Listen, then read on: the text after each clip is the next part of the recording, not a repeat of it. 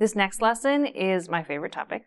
It's defining and marketing the jobs to be done. Jobs to be done is a product innovation theory. Typically, it's used by product teams to help build products, but it's a really powerful marketing tool as well.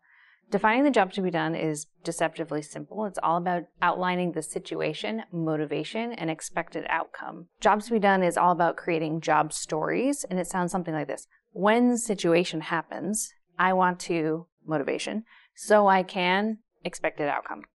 So I think that jobs to be done is easiest to understand in examples, so we're going to dive right in. So one example is getting from point A to point B. We as humans have been doing this for about 6 million years. The personas and technology have changed, but the job hasn't. We have to get somewhere, and depending on our motivation or expected outcome, the job story changes a little bit.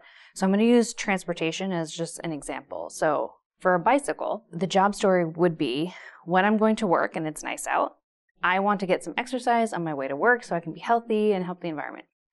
Maybe if you're taking an electric scooter, the job story would be like this. When I'm meeting friends for brunch and it's nice out, I want to get there quickly and have a little bit of fun on my way there so I can not be sweaty, but I can arrive on time because I probably overslept for brunch.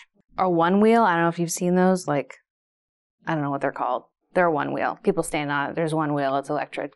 When I'm getting around town, I want to go fast without sweating so I can look cool while I break my elbow. Or maybe you're taking a train. The situation can be like when I'm commuting to work and I need to cross the bay, I have a long way to go.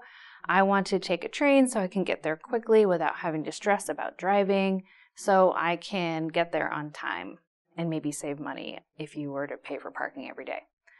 Or let's say a zip car. When I'm going hiking for the day, I want to quickly rent a car so that I can get to my destination, which doesn't have any public transportation and it's too far to bike. So you get the idea, but the jobs are usually the same, getting from point A to point B, but maybe the situation, the motivations are a little bit different, and that impacts which mode of transportation you decide to use.